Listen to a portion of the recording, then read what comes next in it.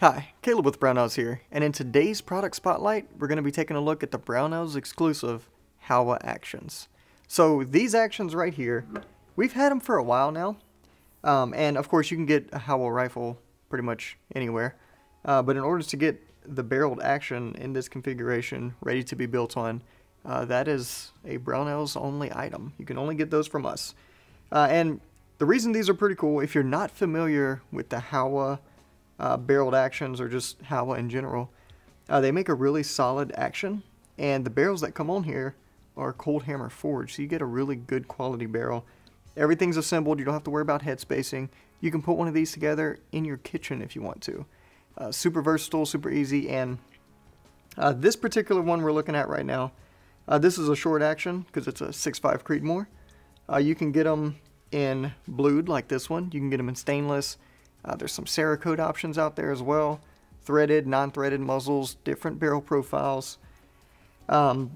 Mini action, which is your 223, 350 Legend, 6.5 Grendel, just to name a few. You can get them in your short actions like this one, 308, 6.5 Creedmoor, a bunch of other short action stuff.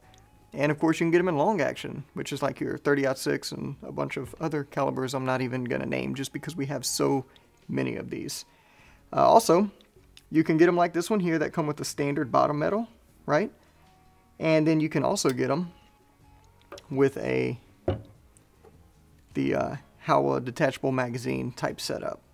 And it just accepts its own detachable magazine, and it's made out of a high impact polymer.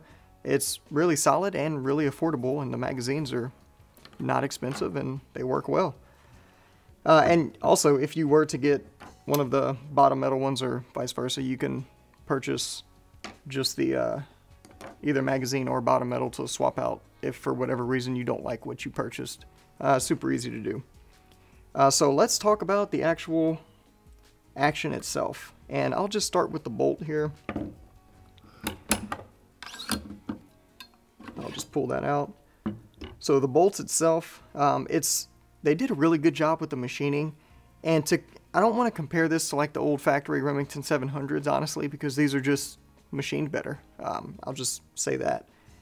And the bolt, there's a ton of lug engagement on there, and that's something that you've always been kind of missing with a lot of mass production factory guns. But Howa did a really good job with that.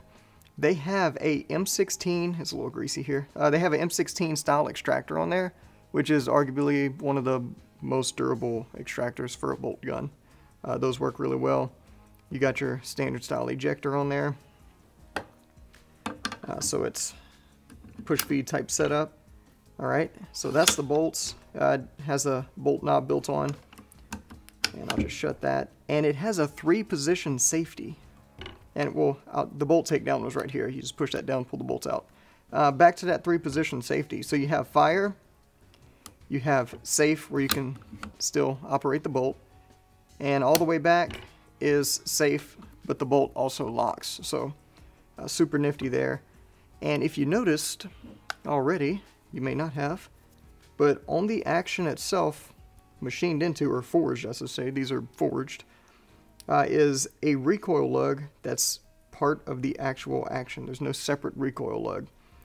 So that's one less thing you got to worry about, and it's just super solid. It's a really rigid way to do things. The trigger is the hacked 2-stage trigger, and it is adjustable. Although they come set around roughly 3 pounds if I'm not mistaken. I've never adjusted one because I've never needed to, really. These are probably one of the better bolt gun, like mass-produced factory triggers on the market, period.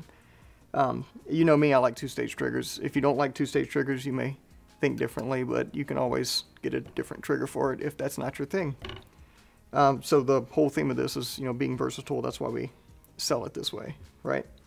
Alright, so there's a lot of stuff available for it as far as chassis go. We got a bunch of chassis from MDT, which I have one of their older ones here. This is one of my older personal ones I just threw on the table. So we have MDT, we have KRG, we have the Oryx, just to name a few. There's probably more that I'm missing, but there's a ton of different stuff to choose from, so you can build however you want to build it at whatever price range you're looking at. Alright, So we covered that. We covered the detachable magazine stuff. Let's talk about scope bases. There's a bunch of different companies that make scope bases for these. This is the EGW. I've used a lot of EGW stuff in the past. I've been using them for years. And this is the one-piece 1913 base. You can get the two-piece bases.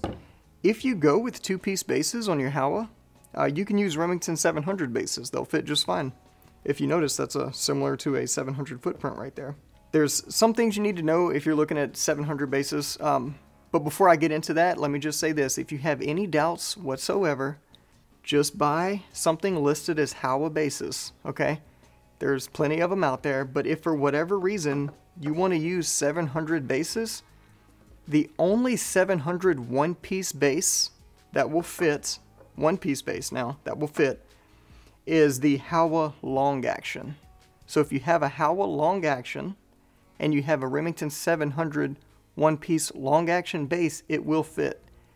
Anything else like the short or mini, if you want to use a Remington 700 base, it has to be the two-piece, okay? But if there's any doubts about that whatsoever and you want to use a one-piece base, just get one listed as Howa.